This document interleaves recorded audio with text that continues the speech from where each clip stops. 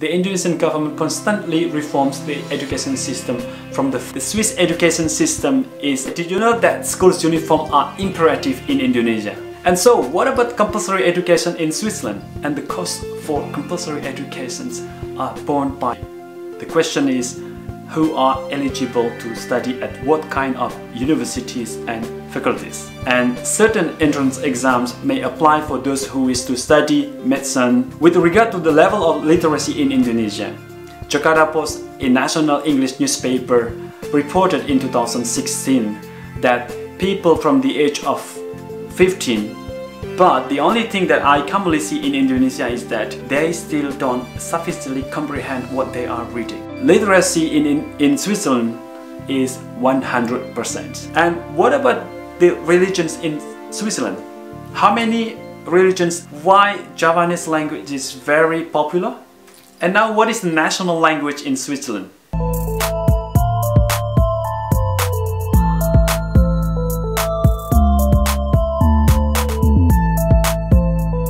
Hi, hello, welcome back to my channel, and thanks a lot for subscribing to my YouTube channel.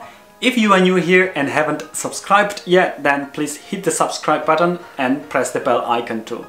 Alright, and this is the second video or part 2 presenting the differences between Indonesia and Switzerland. And if you missed the first video or part 1, then please click up here to watch it. Either way, you can find out the link in the description below. Alright, and these are the remaining categories that make Indonesia and Switzerland distinct, such as compulsory educations, university, literacy, literate ranking, religions and languages. So let's get started by familiarizing ourselves with the definitions of compulsory education. According to the UNESCO, compulsory education is defined as number of years or number of age spent during which children are legally obliged to attend school. So it is mandatory for the parents to send their children to school for some years. And by the way, do you think that this compulsory education is important? And why? Well, I personally think that this compulsory education is essential because it's a basic foundation that will allow children to become independent individuals. And politically, one of the goals of designing this education system for the government is nothing else but to reduce the number of illiterate citizens. And providing a good quality of education can lead the citizens to create more innovations, and so the competitiveness level of the country is to improve at a better level than before. Am I making sense, guys? Let me know what you think by commenting on this video. And when it comes to the education system, both Indonesia and Switzerland are unique. I'm going to show you how this education system works in respective countries. But before pursuing, I'd like to remind you to click subscribe and press the bell icon too, so that you won't miss the next video. And it gives me more motivations when I see more subscribers in my channel. Alright, frankly speaking, the Indonesian government constantly reforms the education system from the first President Sukarno to the current President Joko Widodo. And today Indonesia has a better education system as compared to the earlier times. For instance, in 1950, the Indonesian government at that time tried to implement the compulsory education, which lasted for 6 years for about 33 years. And by the year of 1984, the government officially launched the compulsory educations. And this equals to primary school or elementary school today. And 1 decade later, which was in 1994, the government reformed the length of the compulsory educations from 6 years to 9 years. And this allowed the Indonesian citizens to study up to lower secondary school or junior high school. And since 2015 to date, the Indonesian government has revamped the duration of compulsory education from 9 years to 12 years. This means that the Indonesian citizens can gain better knowledge because they can attend the school up to upper secondary level or senior high school. Children in Indonesia begin their compulsory education at the age of 6 or 7, and they complete their obligatory school at the age of 17 or 18. And children attend the primary school when they are at the age of 6 or 7 and 12. And those who study at the lower secondary school are at the age of 12 or 13 and 15. Afterwards, they continue to the upper secondary school or senior high school or vocational school at the age of 15 or 16, and by the age of 18 they will complete their secondary or their upper secondary school and earn a diploma. With this senior high diploma, they can use it either for obtaining or finding a job in the manufacturing industry or other industries, for instance, or pursuing their studies to university. Furthermore, the compulsory education in Indonesia is not a must thing to do. Instead, it's an option. So if the parents wish their children to have or to gain better knowledge of general or specific subject at schools, or if the parents wish their children to have better life in the future, then they would send their children to take or to join in the compulsory education. By the way, did you know that schools' uniform are imperative in Indonesia? Well, you better know this because the parents are required to purchase the school's uniform from the institutions where they send their children to study just before the academic year takes place. And these students will have several uniforms to wear at certain days. For example, students will have 3 different uniforms to wear from Monday to Friday. I'm talking about the public schools. And in addition to that, students will have also or have the sport uniforms and they will wear when they are practicing sports at schools. Public and private schools are authorized to determine which uniforms to wear at what days.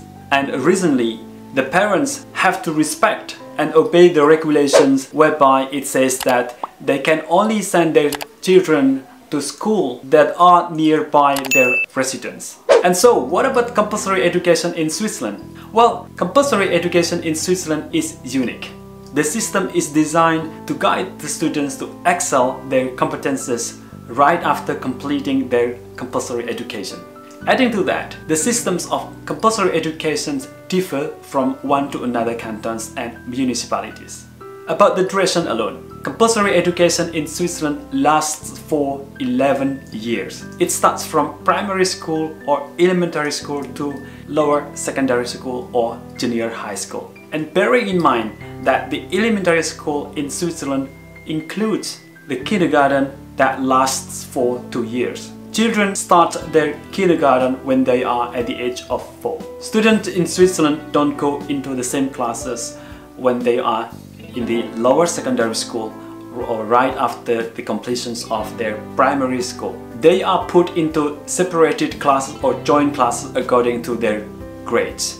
And sort of recommendation from their teachers play an important role for the student who wish to improve their performance. For example, students with average grades lower than 5 out of 6 would be advised to excel their potential and talents in other subjects. Conversely, students who have obtained above average grades 5 out of 6 would also be recommended to excel their academic performance based on their interest in particular subjects such as natural science. And if this pupil who obtained just below average grade would also be somehow receiving a recommendation letter from their teachers under some circumstances. And these pupils must work harder than before in order to catch up with, particular courses which they left behind so that they can be put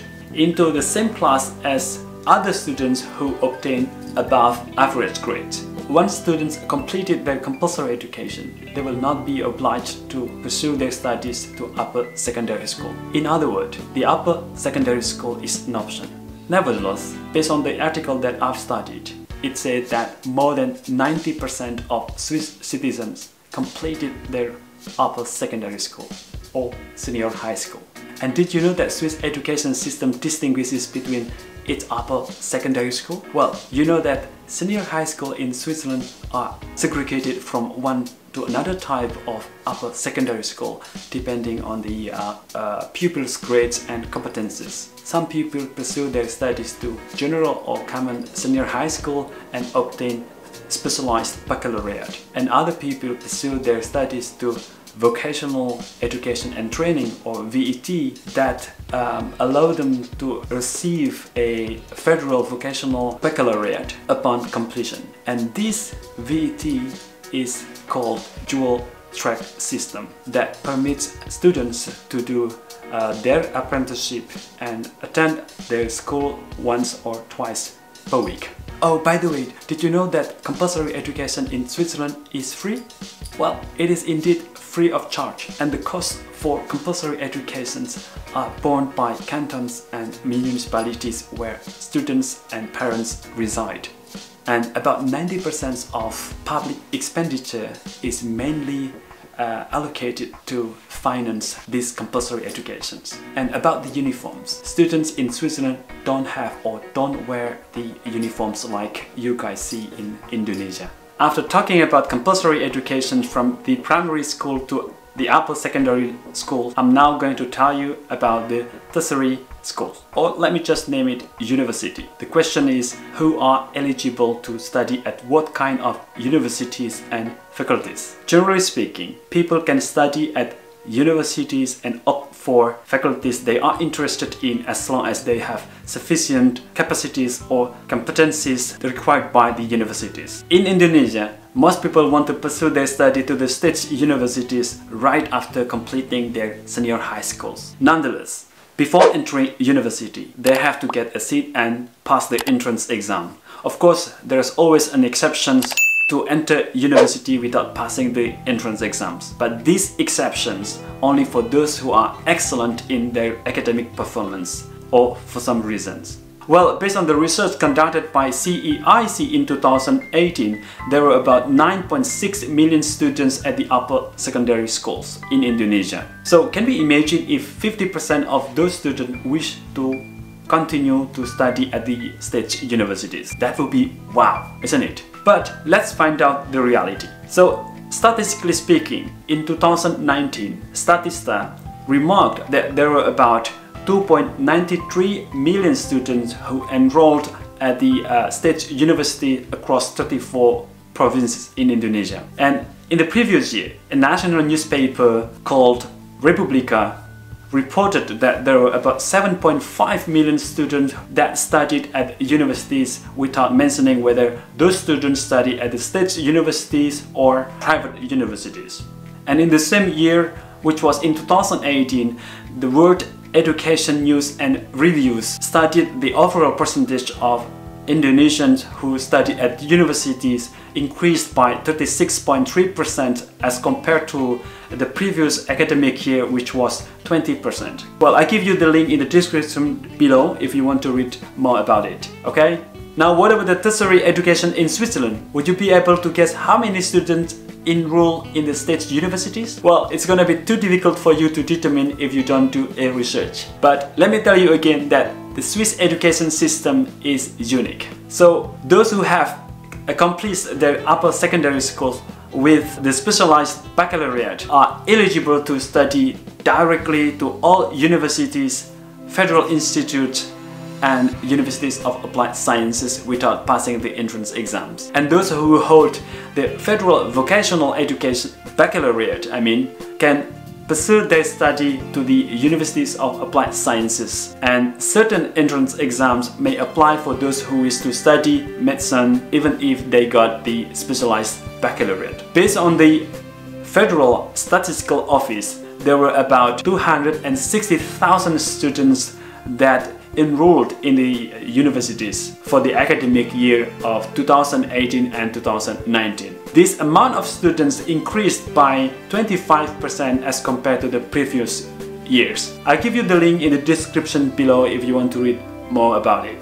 Now let me tell you about the literacy. With regard to the level of literacy in Indonesia, Jakarta Post, a national English newspaper, reported in 2016 that people from the age of 15 who can read and write are about 96%. This means that there are still 4% of the total populations who are illiterate, and this is huge homework for the government of Indonesia. But I'm sure that the percentage of populations who can read and write now increase because it is now already 2020. But still, if you want to know more about it, you can do research by yourself, right? And literacy in Switzerland is 100%, meaning that there's no issue for the citizens to write and to read. Alright, now let's get ourselves informed about the literate ranking. This literate ranking represents the level of literacy among countries in the world. So I believe that there are many factors that trigger people to be interested in reading books, journal, articles, newspaper, magazines, and so on. And one of the factors is that it could be the economic welfare of the individual or the country alone. Another factor could be the willingness of each individual. So it wouldn't be surprising to see, a large gap in the literate ranking between countries. A national English newspaper, Jakarta Post, in 2016 reported that Indonesia's literate ranking remained low at 60 out of 61 countries. So what does this mean to us? Well, this means that most Indonesians are still lazy to read and write. However, this doesn't mean that most Indonesians are illiterate. You know that 96% of total populations from the age of 15 are literate. But the only thing that I commonly see in Indonesia is that they still don't sufficiently comprehend what they are reading. So guys, correct me if I'm wrong by commenting on this video, okay? So what about the literate ranking in Switzerland? Well, Swiss literate ranking is at 6 out of 61 countries. You see that there's a huge gap between Indonesia and Switzerland. So the factor that I said before was that it could be the economic welfare of individual and the country alone. Because the richer the individual or the richer the country will affect the quality of education, and also it motivates the citizens to read. Now what we can learn from this difference on one hand is that literate behavior can help making successful individuals in the sense of knowledge-based economics and making this world as the best and peaceful place to live. And on the other hand, people who don't have literate behavior are easily swindled, undernourished in mind, body and soul, that drive them to become brutal, fascist toward the others, and this will cause no peaceful life in the future. Now let's have a look at the religions. You know that following one of the religions in Indonesia is very important. But did you know how many religions in Indonesia? Well, there are 6 religions in Indonesia. The first is Islam, the second is Catholicism, the third is Protestantism, the fourth is Hinduism, and the fifth Buddhism, and the last one is Confucianism. And these religions are very, very important to some extent, because each religion that the citizens follow will be printed out on their ID cards. So you might think that this is weird or normal stuff. You guys decide. And what about the religions in Switzerland? How many religions that are available in Switzerland or recognized in Switzerland? There are 4 religions in Switzerland. The first is Catholicism, the second is Protestantism, the third is Judaism, and the fourth one is Islam. And these religions also to some extent important, but the government doesn't require this religion that the citizens follow to be printed out on their ID cards. So what I learned in here is that the Swiss citizens don't like to exhibit their religions. To me, I personally think that it is a kind of or a sort of private business between God and themselves. Speaking of the language is very interesting. In my first video or part 1, I mentioned that Indonesia is an island nation. It's because it has more than 17,000 islands, and the country has 300 ethnic groups that speak hundreds different languages. World Atlas 2017 marked that there are about 700 languages used for daily communication, and the very popular language is Javanese language comprising East Java and Central Java. And another popular language is Sundanese, which is spoken language in West Java. By the way, did you know why Javanese language is very popular? Well, it's because there are more than 100 million of people live in Java and they speak Javanese and Sundanese. Furthermore, the other popular languages are Minangkabau and Musi. These languages are spoken in the island of Sumatra. But hey, you know what? None of these languages is regarded as official or national language. That makes us united in diversity. So Indonesia has one official or national language called Bahasa Indonesia, and it is used for formal communications such as in print and online media, businesses and education. And now, what is the national language in Switzerland? Is it English? Well, the language or the national language in Switzerland is not English. Have a look at this one. So there are 4 national languages in Switzerland, as you can see here in this graph, that there are German, French, Italian and Romance. The most popular one is German or dialect Swiss German, contributing to 62.2% of spoken language in the country. And then followed by French at 22.9%, then Italian with its dialect Italo-Grison at 8%, and then 0.5% of people in Switzerland that mainly speak Romance. So based on the research finding from World Atlas 2018, it shows that the percentage of permanent residents in Switzerland uses French for daily communication is increasing from 18% to 22% during the period of 1970 and 2018.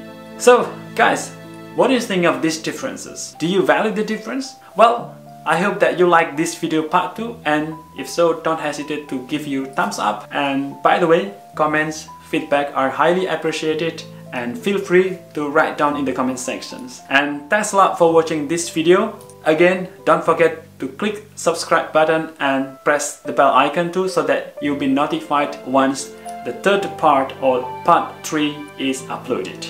And again, take care, stay safe, and see you in the next video. And by the way, have a look at these categories for part 3, okay?